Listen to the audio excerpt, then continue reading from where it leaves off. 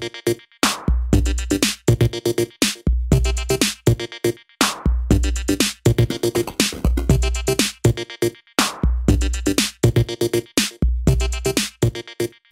everyone, I'm Joseph Christina. In this quick video, I'm going to show you exactly how to set up your camera to automatically add the author and copyright information to all your photos.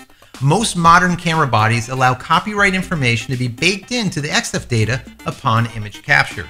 In some cases, this information can be added directly through the back panel of your camera, while in others require the camera to be tethered to a computer and the manufacturer-provided software used. Instead of using one of our Canon 5D Mark IIs in studio, which requires the EOS utility software, I'm going to use a Canon 7D as it provides direct access via the rear panel. Bear in mind, the method of entering copyright information varies from manufacturer to manufacturer and even from camera body to camera body. So check your user manual for specific instructions. So let's get started. After pressing the menu button on the back of your camera, you'll see a row of options. Select the last yellow menu option at the top. This submenu allows you to view battery information, button options, user settings, firmware version, and most importantly, what we're interested in, copyright information. Once selected, you'll be brought to another submenu. This menu gives you the ability to display copyright information, enter author's name, enter copyright details, or delete all copyright information. Let's start out with enter author's name. You will see an input screen appear with a series of alphanumeric characters. Using the camera's control dial or toggle button, simply type in your name as you would like it displayed. Here's a tip. If you make a mistake, don't worry. You don't have to start over. Simply press the trash can button on the back of the camera as it acts as the delete key on your keyboard. Once you're done entering the author's name, hit your menu button once again. The information is saved and you'll be brought back to the previous menu.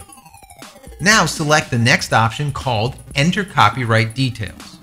For this demo, I'll enter contact author at jchristina.com, but you may want to enter all rights reserved, your phone number, the physical address of your studio, or possibly even your email address. The sky's the limit, it's completely up to you. Once again, when you're happy with the information you've entered, simply hit the menu button to save and return to the previous menu. To verify that everything was saved properly, simply select Display Copyright Information. Here you can see Author Joseph Christina, Copyright Contact Author at jchristina.com. To sum up, most modern camera bodies allow copyright information to be directly added to an image upon capture. This information can be added directly from the back of your camera or indirectly using a manufacturer-provided software. Even though many online sites, as well as various methods of saving photos, can strip EXIF data from your image, in most cases, the copyright information fields remain intact. By setting up your camera to automatically add this information will not only prove ownership of a photo, if ever in question, but may also help recover a lost memory card or even a stolen camera. So, if your camera gives you the ability to add copyright information, do it now. You'll thank me later, I promise you. Alright everyone, if you enjoyed the video, please hit that like button. And don't forget to subscribe to the channel for future photographic tips, tricks, how-tos, and reviews. I'm Joseph Christina, and if you'd like to follow me, you can do so on Twitter. That's at Joseph Christina, and that's Christina without an H. Thanks a lot for watching, and I'll see you next time.